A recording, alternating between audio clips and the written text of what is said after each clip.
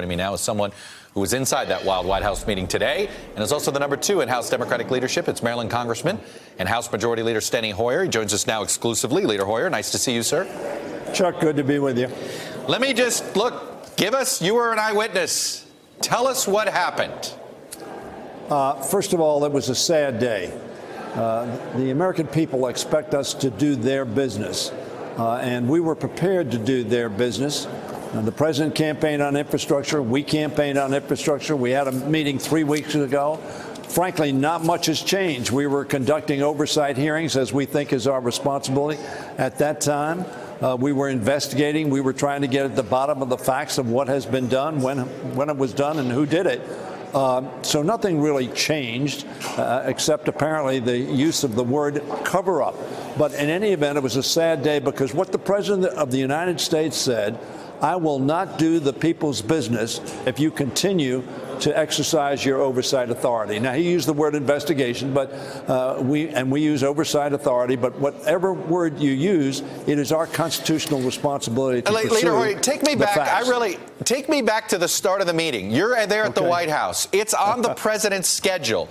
It looks like we assume it's going to be one of these things that we and the press would cover.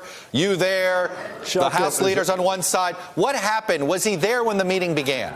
He was not there. Well, first of all, the meeting didn't begin, but when we walked into the cabinet room, it was different. And what was different was the curtains were drawn on the windows looking out on the Rose Garden. So, which I said, that's kind of funny. I wonder if somebody was taking pictures or something and made a mistake and didn't put the curtains back in place.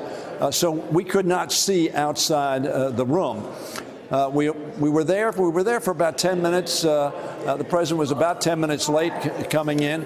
And what I noticed is there was no chair set for where he regularly sits.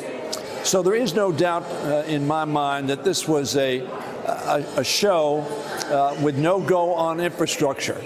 It was a show because the president was angry. The president was reiterating what he said in the State of the Union, essentially, that he would not do the people's business if we continued to have oversight hearings, investigations, and try to look at documents that we think are relative to legislative business. And then the president walked in 10 minutes late, clearly had no intention of going around the room as he usually does and shaking hands, but stood at one end of the cabinet table closest to the door leading to the Oval Office and said, Nancy Pelosi has accused me of cover-up. There is no cover-up. I'm not covering up, and therefore I'm not going to proceed. I'm not going to go through this meeting. And essentially, he then turned on his heels and walked out. It was a little bit like the meeting that you may recall where we were talking about border security. And he asked Nancy Pelosi, Nancy, will you support the wall? She said no. That was about 4 or 5 minutes into the meeting. He said, OK, and he walked out. That seems to be his style. But it is interesting that in not liking a cover-up, this is frankly threatening the legislative body, the Democrats, particularly in the Congress, and the American people. I will not do your business if you continue to investigate me. All right. Well, he's obviously calling, let's put this in poker terms. He's calling your bluff or what he thinks is a bluff about impeachment. And he clearly knows that if it's dividing the party, maybe that's harsh. It's certainly a debate in your caucus and in your party. What do you do now? Chuck, let me tell you what is not a bluff. We're going to continue to do our duty. We're going to continue to have oversight hearings. We're going to continue to ask for documentation and for the testimony of witnesses that we believe are relevant, in particular to the Russian investigation. The fact that Russia may have cooperated with, worked with, had information from individuals in our country to undermine our democracy is a critically important issue, and we intend to continue to look into that and get to the bottom of it. We also are going to go where the facts lead us. All right. That's our responsibility. That's our duty. So if this is a poker game, we're going to ante up.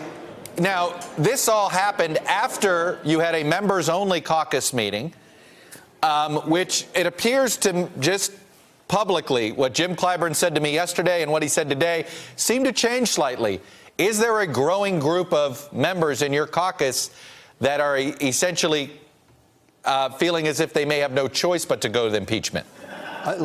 Chuck, I think the honest answer is every time the president says, I will not cooperate, every time the president says, I won't give you any information, every time the president, in effect, covers up, there are more members who say, well, we may not have any alternative. But I think even at the caucus this morning, the general feeling was a lot of people thought we ought to move ahead, but they were prepared to continue on the path of getting the information and not going before we have solid information as to what action ought to be taken. So I don't think there was any rush to judgment, but there is no doubt that every time the president refuses to cooperate, contrary, in my view, to the Constitution of the United States, the members become more frustrated and more inclined. So does this mean, I mean, let's be realistic. I mean, none of us thought ideologically there was going to be a majority that you guys could find to figure out how to pay for infrastructure. But let's set that aside because, unfortunately, that's not the debate we're having. Are you guys going to be able to Chuck, keep the government open? Are you going to be able to keep the government open? Are you going to be able to raise the debt ceiling? Forget infrastructure here. You guys got to do the bare minimum. Is that doable?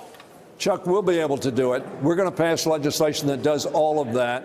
I don't know about the infrastructure because we need the cooperation and leadership of the President of the United States. I said that at the White House 3 weeks ago. The President's response was, Steny, I agree with you. I need to do that.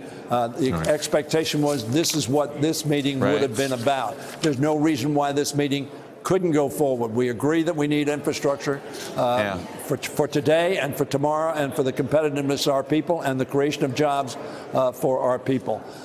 Is it politically? But we're going to move ahead on doing our appropriation bills. We're going to move ahead on making sure we do the responsible thing, and hopefully the Senate and the President will help and cooperate. Not for us. Not for us, not for Democrats, but for the American people. After all, he represents the American people, as we do. And his acting on their behalf in infrastructure or other matters, the budget, debt limit, is his responsibility and ours.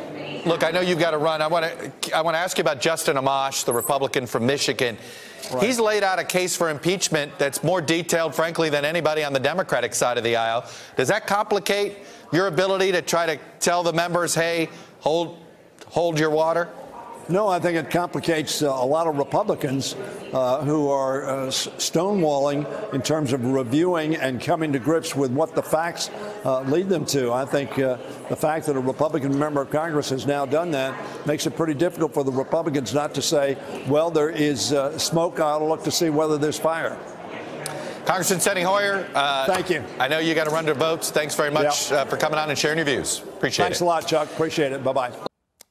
Hello, YouTubers. If you're watching this, it means you've checked out our channel, so thank you. Now do me a favor, subscribe by clicking on that button down there. Click on any of the videos to watch the latest interviews and highlights from MTP Daily and MSNBC. You can get more Meet the Press content every morning in the First Read newsletter. If you're tired of content that you don't know anything about where it came from, you don't have to have that problem with us. NBC News, MSNBC, MTP, and the Meet the Press mindset right here for you on YouTube. Subscribe now.